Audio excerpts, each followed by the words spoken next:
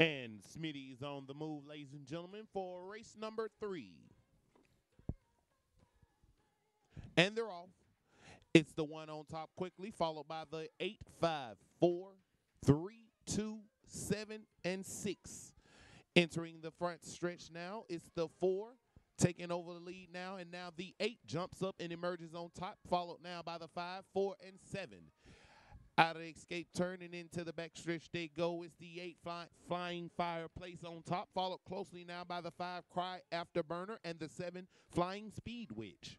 Through the far turn they go now. It's the 5 and 8 jostling for position. Headed into your home stretch now. It's 5 and 8 with a tight race. Now the 7 jumps up and the 7 Flying Speed Witch takes the win in a hard-fought race number 3.